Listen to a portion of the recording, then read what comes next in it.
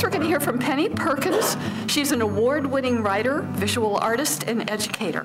Her photography has been shown at dozens of galleries and juried exhibitions around the country, and we were honored at our last conference that she did a real quick slideshow for us on the 5-minute stories, and it was just wonderful.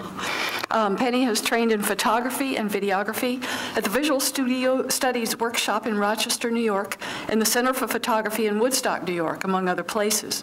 Her longest ongoing photographic series, and the subject of several solo shows, is dedicated to documenting commercial architecture, particularly vintage neon signs. Her novel, Bob Bridges, an apocalyptic fable, was published in 1999 by Chrome Deco Press and won her the Best Author Award in 2000 from Metroland magazine. Currently, she is an assistant professor for communications and interdisciplinary studies at Russell Sage College in Troy, New York, where she has taught since 2006.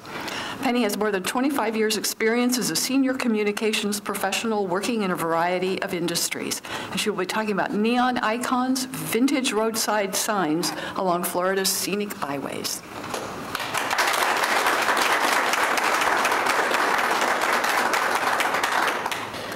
I know one of the things that everybody's interested in here as an SCA member is I see you all out, on the bus tours, and everyone has a camera, right? So I would like to talk a little bit about my series, the neon icons, some of my philosophy about it, and then at the end I have some photographs from signs around this area right here in St. Petersburg that hopefully we'll see on our bus tours, but if not, you'll get a sight. And some of the decisions, some of the things to consider, as you are out there on your travels and your passions, taking photographs of things, and some of the ideas that you should consider or think about to help you decide how to take photographs.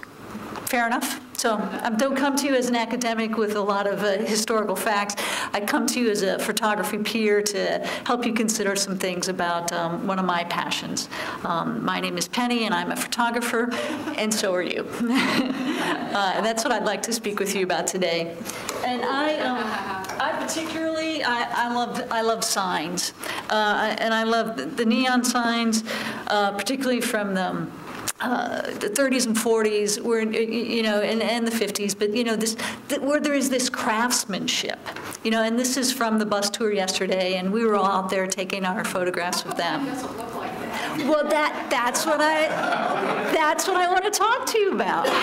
Why? How can it? And I'm going to show you some photos later toward the end. This is just to get into. A lot of us I see have really nice cameras. These DSLR cameras. And you can get really good shots with them.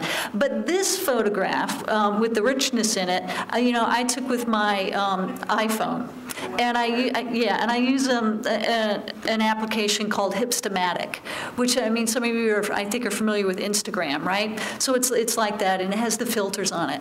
And I was thinking about this listening earlier to the presentation about what's fake versus faux versus authentic. So the Hipstamatic and the Instagram, they have filters which give you a look which may be fake, but in some ways to me, because the filter that's on it with the richness and it pops the colors and you've got the blurry edges, it's almost more authentic because that's what the content of the photograph is about. The fading, and I really see these old signs. Part of the reason I love them is I also love time travel, and I feel like in some ways they are the ultimate time-based medium. They were made as these three-dimensional sculptures meant to be seen head-on, to entice you to come to some place for some reason, usually to eat something, to sleep somewhere, or to the Aero buy gas here. So there are these very physical things in the world trying to convince us as consumers to come to these commercial establishments, and yet they exist over time. Many of them are, dilapidated, and so they really become a time machine. And I was thinking about that during the Route 40 talk too. So I'm trying to grapple with these artistic and psychological issues for myself about why I'm so attracted to these objects, these material objects, and am driven to passionately document them, and not just document them, but to turn them into art. And so some of the reasons is because they help me, by looking at these signs, these objects, they make me think about things. You know, what is the psychology of human beings, you know?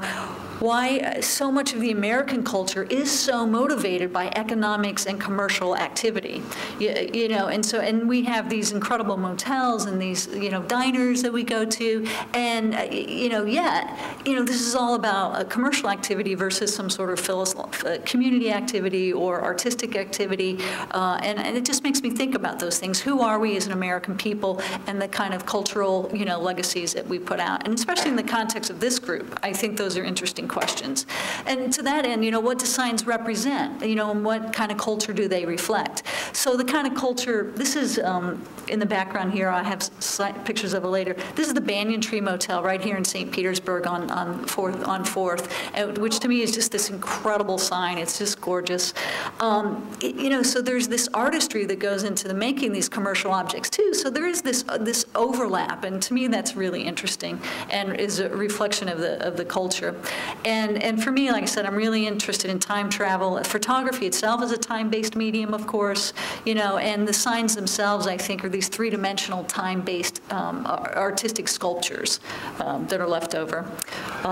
This also is right here in St. Pete. The bus went past this yesterday. I've also spent a lot of my life as a graphic designer, communicating, and so trying to use words and the shapes of words to draw attention to ideas and to messages, and so that I really relate to that too, as what these signs do, and especially these older signs, because they were all built individually by hand. They are absolutely works of art, and they are creating the fonts and the typefaces, and many of them are just unique. You know, it's not like you go to your computer and you pick Helvetica or Arial or, you know, God forbid, Times New Roman, you know, for the default. But you know, somebody had to craft this, every single letter, and to me, that's incredible, and it's a lost art. You know, you don't see that, and with the plastic signs, you know, with the fluorescent bulbs behind them and the plastic, I mean, it's all mass produced, and you know, it's all made on a computer, and then it's transferred through this digital process. So there's the way that this is so authentic. You know, this is analog. This is a craftsman in a shop building this with, you know, blowtorch and, you know, the noble gases. We've had a lot of discussion about what is neon. You can't get any more, you know, real than something from the periodic table stuck into a three-dimensional sign. And that's very different from designing something on a computer, sending it out, and getting it made in a mass production shop and getting it slapped up so that every single Dunkin' Donuts from the East Coast to the West Coast looks exactly the same. The sign for every Dunkin' Donuts is the same. You know, there's only one of these. You know, it's a. What central? What? It's a shopping center. Yes, a shopping center. Yeah. So for me, the neon. It is a time machine, and it's a time tunnel. And so to just try to think about that, these things, and the other thing about them is they're just so cool. This also is right in St. Pete's. We went past this on the bus yesterday, but it's the Sandman Motel, and you know, you've got the guy dancing. I mean, the whimsy of that. It's right from the Enchanted Forest. You know, the fairy coming to put you to sleep every night. You know, so do you see that in like the Hyatt? You know, do you in the motels? Yeah. You know, the Marriott, it doesn't have pictures of the Sandman putting you to sleep. Okay, it's about corporate branding. It's about a corporate logo. It's about this consistency on a global, you know, on a global space. You know, and there just is not the space for this individuality, this expression of a personality. And I think I'm really interested in that too. You know, again, as an artist, what does it mean to create art? You know, what does it mean to be an individual in a mass production culture? You know, so these signs give me, stalking them out, you know, trying to take interesting photos of them. They give me time to meditate too, again, about who we are and what does our world become. And they're just not being made today like this. It's a different time and a different world. And I think about those things. So one thing I think that we can and should do, and I see us doing, is that we should document these. We should take photographs of these. We should, you know, share them with other enthusiasts on Flickr, on Tumblr, on Facebook, as a way to get awareness. You know, and I think this is an absolutely perfectly valid enterprise to do. It's a way of preservation. You know, documenting these things as they are disappearing in front of us. And because they're weathered. This is from Florida. This is on one of the back roads. This was the color TV sign. And as you can see, it's been painted over several times, and all the neon is gone. The holes are where the neon tubes went in. And you know, these are just disappearing. They're neglected, and the places are shuttered. You know, they're closing down. And even when they do exist, they're still disappearing. This is from the Krispy Kreme in Gainesville, across from the university there. So one of the enterprises I like to do with my Neon Icon series is not just document, although I always take a larger photo and of the context, but then to see what kind of beauty can I sort of extract from this object that maybe someone else isn't really seeing. So I'd just like to read you quickly a little bit of my artist statement about this. About how I see, this is from, actually from the Wildwoods tour. It was from the motel sign for Twilight, not the books, but the hotel. And this is a close-up of part of the sign.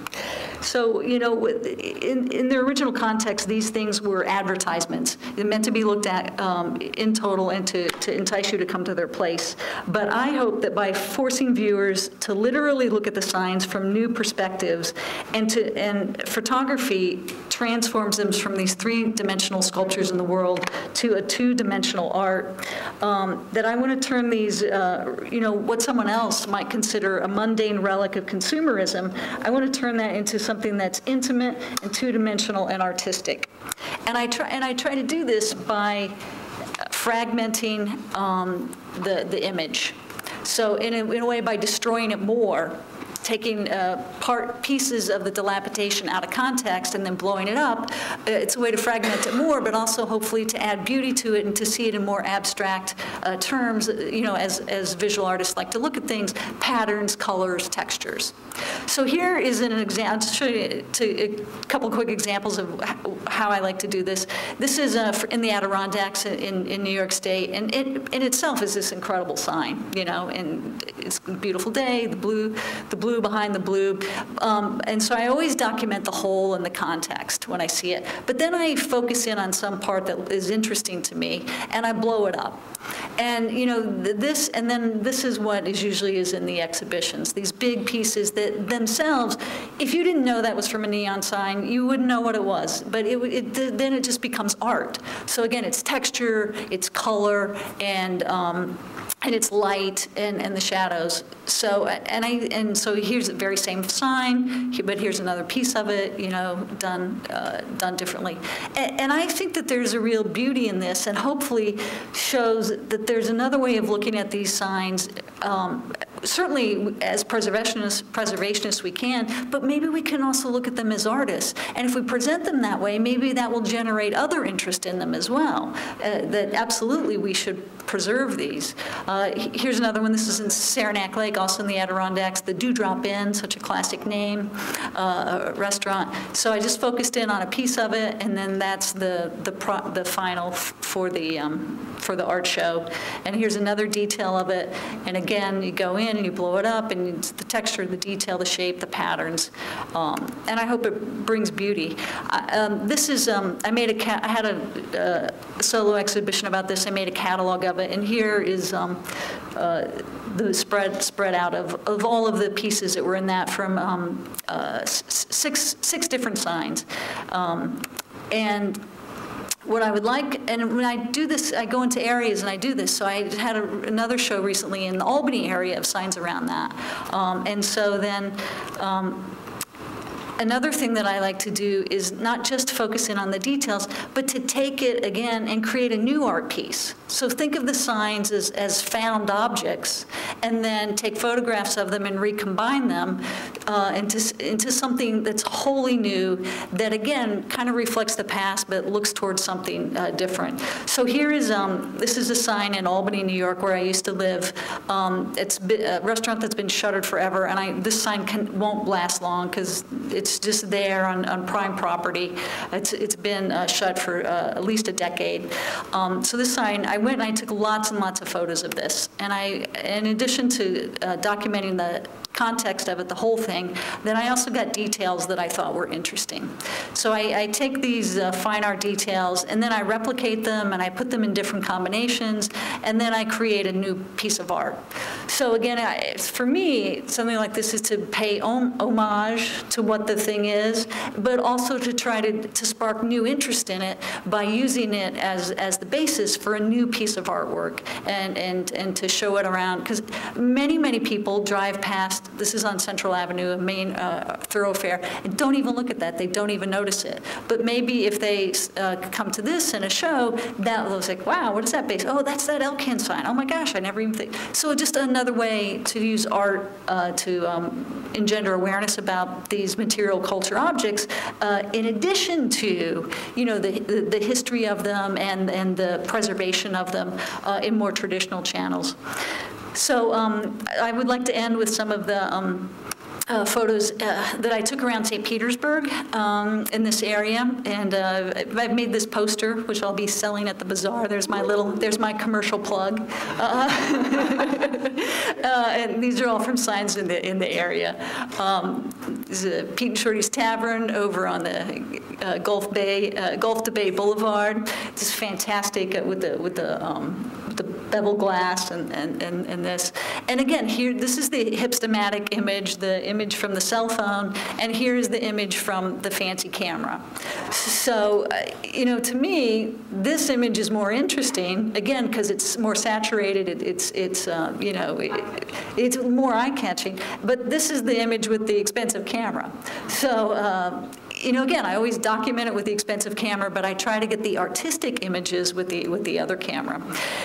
This was a really cool place, also in the same area on the Gulf to Bay Boulevard, and this is what it was. It was a rent-a-car place, and just had neon in the side a little bit. So, I walk around the whole place. This was a very cloudy, overcast day, so I'm looking for, what colors are going to pop, what piece of it can represent the whole, in an artistic way. And so, I photograph it from different ways and different angles, and then I settle on the thing that I like best. That's what I offer to you. When you go out to see something, walk around it, look at the angle. This was near the same area, this beautiful piece. I love the way that it was tearing apart here. Again, here's the image from the nice camera. You can get a larger picture of it. But again, I like the saturated, punchy image that you get with the instamatic or hipstamatic application. The Kentucky Motel is really fantastic because the neon's on all the time, even in the daylight. This is on 4th Street North. A lot of these signs here were. The other thing I would ask you to consider when you're taking your photographs to document it, a lot of these signs are freestanding, so they have multiple sides. So, and what it says on one side of this side, no franchise cost, we compete, is different from what's in the circle on the other side, safe for families and seniors. So, I always try to take photos from both sides of the sign. I look to see what are the conditions of the sunlight, of clouds, just what is going to show it off in its best light. And I take several so that when I get back and look at them through the camera, I can see what that's going to be. And then, of course, I like to take the details, which itself may become, an image later as one of these shows. Here's the context. So this is the Kentucky Motel behind the sign. And if you can see, there's just a piece of blue in there. So the other thing I always look for are the other neons, you know, the vacancy, no vacancy sign, the office sign, the parking sign. So when you have something like this, it's not just the sign up front. There often are little ancillary signs around too. So I'm looking for those too. And again, just the weatheredness of it, the colors of it, you know, the fantastic way the O and the C reflect the roundedness on the end. You know, I just think visually it's very beautiful. And then here's the other context sign, so you can see where the hotel is in relationship to other things on the street. So these context things, these aren't necessarily something that I would show, you know, as part of an art piece, but it's something that I like to have so I know the context and can tell the story about it, you know, if I'm writing about it as well. This is also on 4th Street, the El Cap restaurant. Great old sign. Kind of looks like a reproduction to me, but the research I did seems to suggest it's been there a long time. I couldn't find much about it. Again, here's the standard documentary image of it, which I took with the DSLR, but here is the hipstamatic image of it, which I think, again, even though it's fake, because it has filters, it's faux, right? It's faux, but it really brings forth, I think, the era better and the feeling of what the sign represents. And sometimes when I'm looking, I try to capture them in different ways. So it was a really rainy day, and there was also kind of a cool image of it in the puddle. So that's, I think, another thing. Sometimes you can get really cool pictures of signs reflected from windows, reflected from car windshields or hoods, or from the waters. So just another thing to keep in mind as you're taking your photos. The Landmark Hotel, this is a good example. Again, the dilapidation was different on one side of the sign than the other sign. And I also play sometimes with how much to crowd the frame. So here you can see the sign actually is touching the edges of the frame. It kind of gives it it's popping out, makes it feel bigger. You know, maybe that makes me feel a little claustrophobic, so then I give it a little more room, and you know, so I think that's another thing that you can do when you take your pictures, different, you know, close up, medium, wide, and then when you get back, you can look at them and say, okay, which one, you know, looks the best to me or represents, you know, what's happening in this material object better. Here's a really good example, I think, in terms of technique. So I took pictures on both sides of the sign. As you can see, the one on your left, there's not the same dilapidation as there is on the right, but also the sun is shining on one side and not the other. So for me as a photographer, I really am interested in the light, and so you want the sun to be shining on your object. You know, it's kind of like the best face forward. So to me, the one on the right is much more interesting because it's got the sun and it's got the dilapidation, and I think it tells the story better. This is the China City restaurant right down the street from the Kentucky Motel. This is a great sign. It's curved. It's got this awesome font on it. And it's just the arrow, you know, just come here. So the same thing, you know, you photograph it from both sides, from different angles. You know, do you want the arrow to, you know, what angle do you want it to look like? You know, where's the sun shining? What's the background, the clouds like?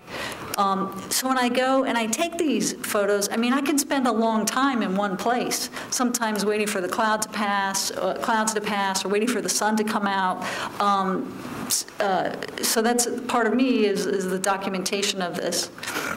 And again, this sign just had great details. And when you get up close to it, you really see the markings of time and the weathering. And you know, this is something that has been in the world, and you know, like all of us, has suffered the ravages of time.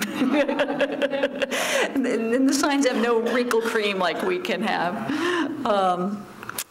This, I think, is my favorite sign of this series around here. This Banyan Tree Motel down on 4th Street. Again, because there are banyan trees around here, so it is reflective of also the natural environment and just the tree, the colors, the weathering, and the color of the motel that it's on.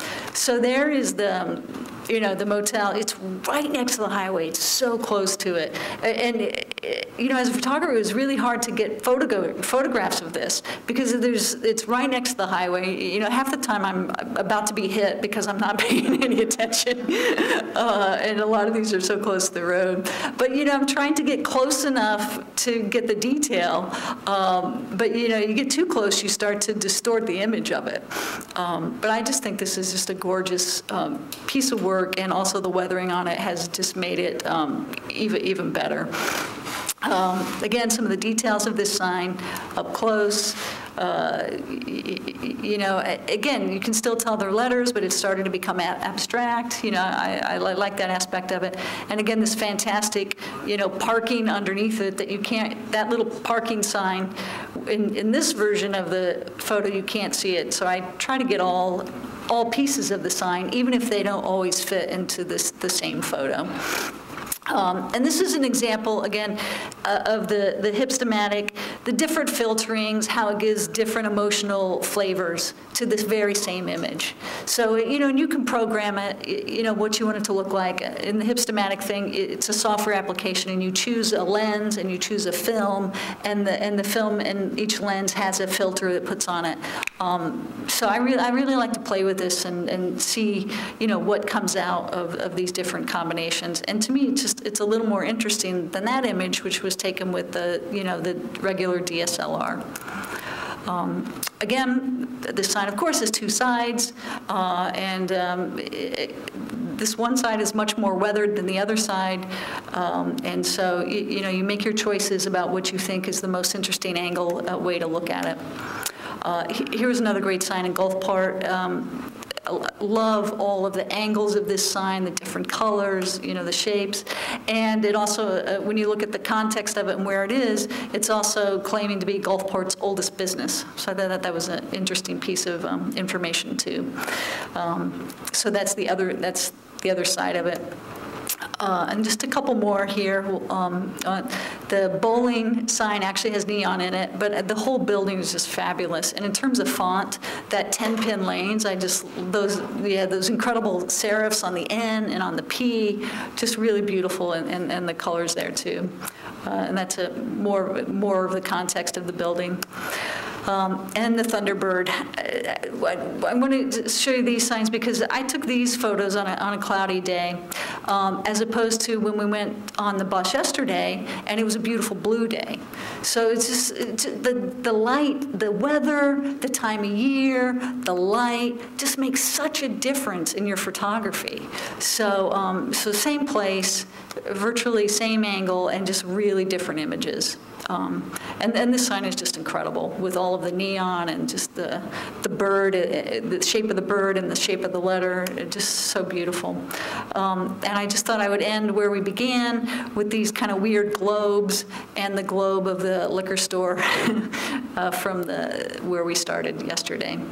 But I thank you very much. I have a website that has more of the neon icons on it, and a series including some of the Wildwoods images from our last SCA conference on this website right here.